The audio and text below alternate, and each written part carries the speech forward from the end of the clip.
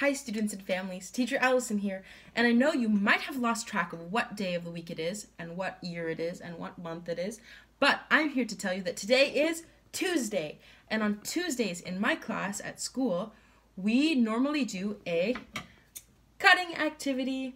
So today I thought we would do a little cutting activity.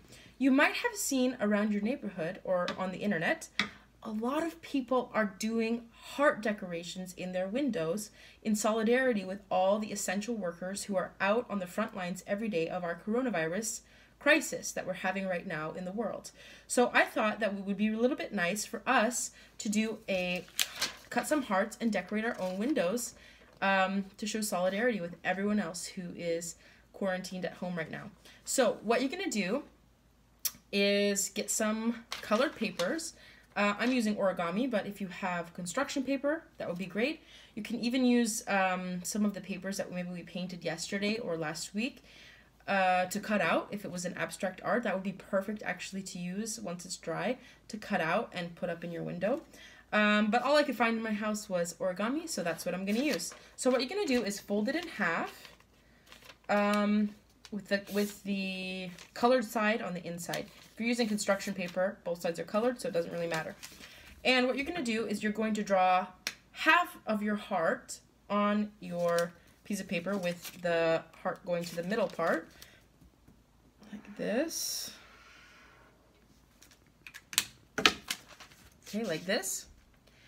And then your child is going to cut it out. So if your child was actually in my class, they are more than capable of doing this activity because we have done a lot of cutting practice so far this year, and we even have practiced this exact shape in this exact method for cutting. But if your child is not in my class, you might need to discuss how properly to hold the scissors. So let's get a little quick tutorial on how we hold the scissors. So very important is that we have the big side of the scissors on the bottom with all of our fingers in it, and then our thumb in the top hole here, and our thumb should be facing up to the sky, okay, and our scissors should always face away from us. I see a lot of kids sometimes trying to cut like this towards them, and it's really hard and not really that safe. So we need to make sure the scissors are pointing away from us and that our thumb is up. All right, like that. Exactly. All right.